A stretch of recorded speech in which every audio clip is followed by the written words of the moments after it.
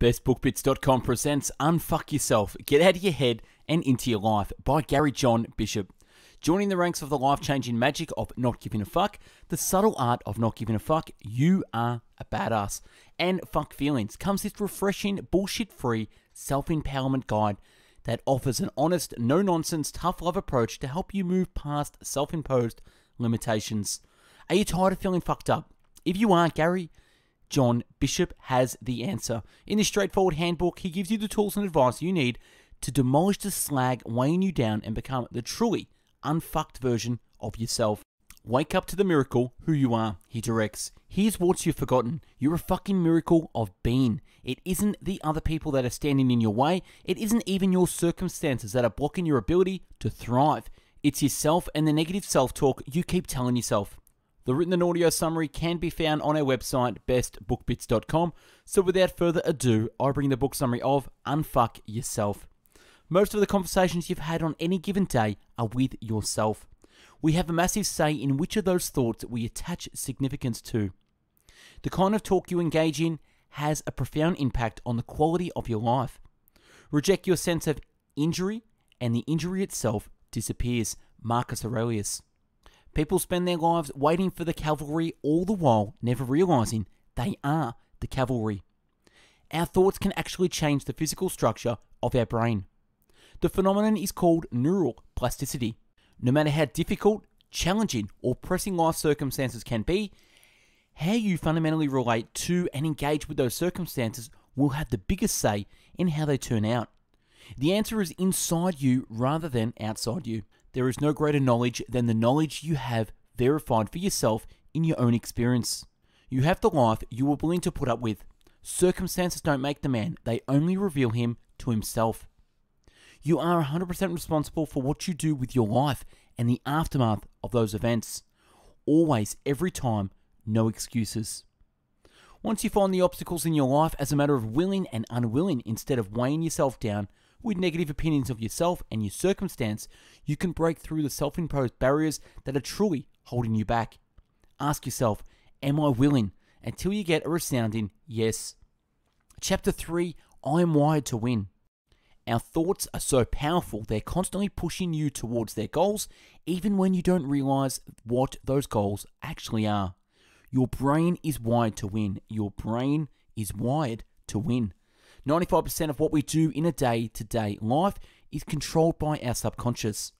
Only a tiny fraction of the things we say or do are out of a sense of volition. For the most part, you're on autopilot. We hold a certain belief about ourselves or life that we prove right time and time again through our everyday actions. Those beliefs uncannily turn out to be deadly accurate and a reality. Chapter 4, I got this. It is during our darkest moments that we must focus to see the light. Aristotle. Take a moment to put all your past and present problems into perspective. You shouldn't let what happens in one area of your life affect your outlook on the whole. Chapter 5, I embrace uncertainty. We know that taking risks leads to better rewards, but we are so used to looking for certainty. Until recently, the world was such a much more dangerous place for humans. While it's not a utopia, it is much safer than before. Uncertainty is where things happen. It is your personal pathway to opportunity. It is the environment in which you grow, experience new things, and produce new, unprecedented results. Uncertainty is where new happens. The desire for safety stands against every great and noble enterprise. In any moment of decision, the best thing you could do is the right thing. The next best thing you can do is the wrong thing. The worst thing you could do is nothing. Achieving your goals and perceived certainty can blunt or mellow your ambitions and desires. Certainty is a complete illusion. When we think we know everything, we inadvertently turn ourselves away from the unknown and by default, whole new realms of success. The person who accepts how unpredictable and uncertain life is has no choice but to embrace it. They're not afraid of the uncertain, it's just a part of life. Part of our aversion to uncertainty comes from being judged by others. We are afraid of what the tribe thinks. We are afraid of what the tribe thinks. Chapter 6, I am not my thoughts, I am what I do. We become just by performing just actions, temperate by performing temperate actions, brave by performing brave actions. Aristotle. You can change your life by doing, not thinking about doing. You can change your life by doing, not thinking about doing. Doing is the quickest way to change your thoughts. Don't act on your thoughts, act on what's in front of you. Change your life by changing your actions. Action may not bring happiness, but there is no happiness without action. Benjamin Disraeli. Chapter 7, I am relentless. The more unique and out of the box your endeavor, the stronger the pushback can be. Mostly because the other people in life have gotten used to relating to you as a specific kind of person. Anytime you attempt to break out of the mold, you're not only messing with your own world, you are also messing with theirs. This resistance also comes from your own mind too. True relentlessness comes when the only thing you have left is relentlessness. When it seems like all seems lost, relentlessness is the fuel that drives you through. It is the mark of an educated mind to be able to entertain a thought without accepting it. Aristotle. And chapter 8, accept nothing and accept everything.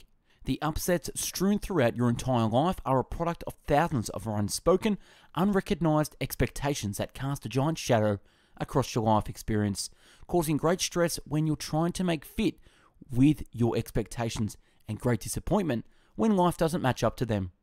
They actually get in the way of real life and real issues that require attention.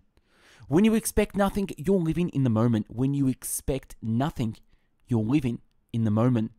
You are not worrying about the future or rejecting the past. You are simply embracing your situation as it comes. When you accept everything, it doesn't mean you're okay with it or agree with it. It simply means you are owning it and in charge of it. You can always change something when you take ownership and responsibility for it. Don't expect victory or defeat. Plan for victory. Learn from defeat. The expectation of people loving you or respecting you is a pointless exercise too. Be free to love them the way they are and be loved the way they love you. Free yourself from the burden and melodrama of expectation. Love the life you have, not the one you expected to have. And chapter 9, where next? 7 personal assertions. Number 1, I'm willing. 2, I am wired to win. 3, I got this. 4, I embrace uncertainty. 5, I am not my thoughts. I am what I do. 6, I am relentless. And 7, I expect nothing and accept everything. In order to improve your internal world, you have to start by taking action in the external world. Get out of your mind and get out into life. Future you is not going to regret a lack of achievement or absence of any one thing in your life. The only thing you regret is not trying, not striving, not pushing through when the going got tough. Successful people don't wait. Successful people don't wait. Don't wait for the right moment or the inspiration to strike. They get up and they do and they try and they fail. Even before they feel ready, they are flying the aeroplane while they're building it. Stop blaming your past. Why is it you show more passion for your past than you do for your future? No one can feel you but you. We can forget our past by creating a future, building something bigger than you've ever done. When what's in front of you is so bright and so satisfying, you won't have time to look behind you. Your eyes and mind will be focused straight ahead. You may not like everything from your past, but it helped shape who you are today, good and bad.